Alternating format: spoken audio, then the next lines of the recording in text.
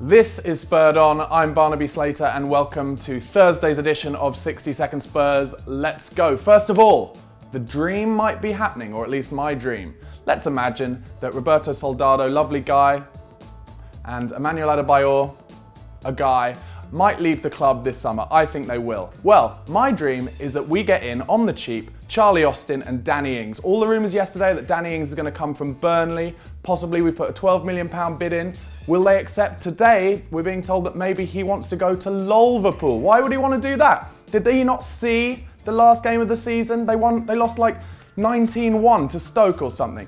Today, Charlie Austin, rumours are we're putting a bid in for him. We'll get him on the cheap from QPR because they've gone down, down, down. So I think they'd be a great replacement for Soldado and that guy Adebayor who loves his family so much. Let's see what happens. What do you think? Tell us below. Second bit of news is, of course, the Malaysia and Australia trip. We played yesterday against Malaysia 11, won 2-1. Where have you heard that before? 2-1 to Spurs? That doesn't happen much, does it?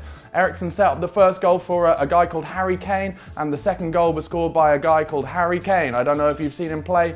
Quite decent. Now we're in Sydney. That guy Harry Kane has been projected onto the Sydney Harbour Bridge. What a sexy number 18 he is. Let's see how we do in the game on Saturday. Tell us what you think in the comments below.